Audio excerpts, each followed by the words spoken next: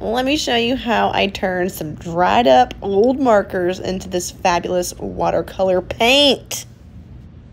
So first off, I took these pliers and I removed the back end of the marker, and you can kind of see inside there's this tube, this soft squishy tube that keeps all the marker juice in it. And so I took that out with the pliers, and then I also removed the tip of the marker as well.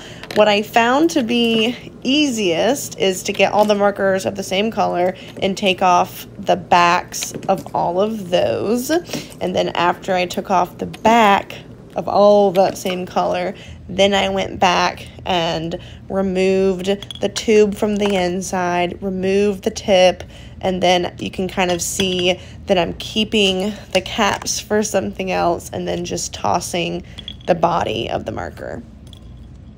So I went on doing all the rest of that same color just by taking those pieces out. And as you can kind of see, I got better at it. I got faster at it. And so this video is actually recorded in like real time, but I will show you the time lapse of the rest of the markers. So I went through and did all of the colors that I wanted to turn into paint. And it's kind of hard to tell in this video, but these are just little glass like science beakers that I found in my closet. And for each beaker, I did 20 to 25 markers for each one. And then after taking them all apart, you just fill them up with water and let them soak for a good bit, and you get this beautiful, vibrant, rich watercolor paint.